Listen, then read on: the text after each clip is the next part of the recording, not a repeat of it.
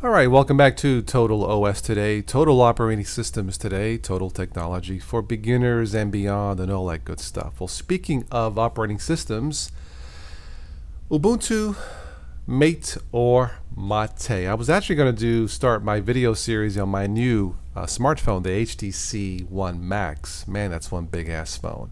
But I've put that on hold because I've gotten an unusual amount of notifications even on my new phone about the video I did, Ubuntu Mate. Yes, it is pronounced Mate, Ubuntu Mate 1504 review. Some of you, understandably so, if not all of you, but maybe not all of you, understandably so, calling Ubuntu Mate Ubuntu Mate, like you see, like hello mate. I get it. I understand it. Now personally, I love Ubuntu Mate version so much as a Windows dual booter. I wouldn't care what it was called. You call it Ubuntu Cheeseburger, Ubuntu Hot Dog, Ubuntu Calamari. To me, if something works the way I want it to, then what's in the name, right? But that being said, it is not pronounced mate.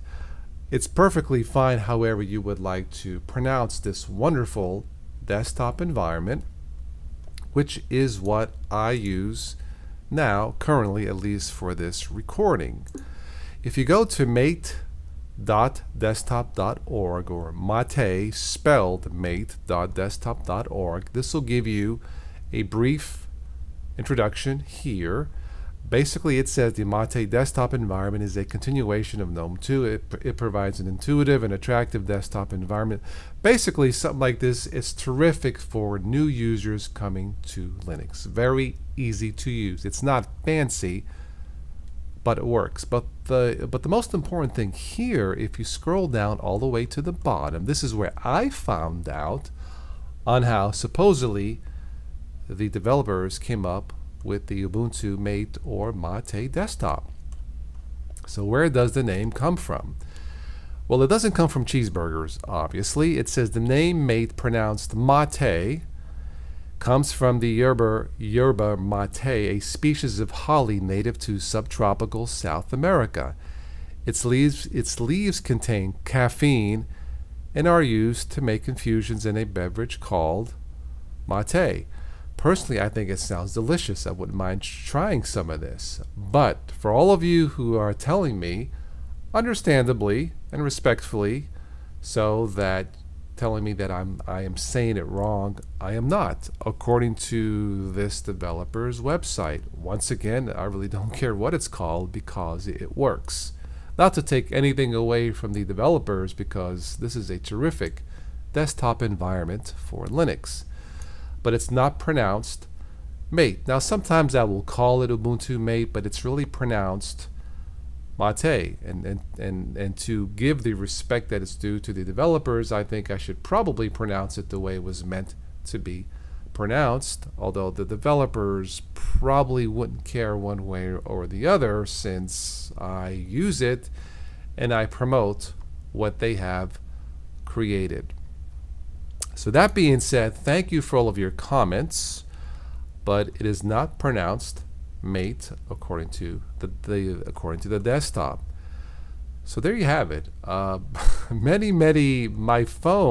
notifications on my phone has been blowing up the last 2 days with the correct pronunciation of Ubuntu Mate or Ubuntu Mate. It's a terrific desktop environment. If you haven't already, check it out. There are different flavors of this. There's of course the Linux Mint version of Mate. I use Ubuntu. Both are fine.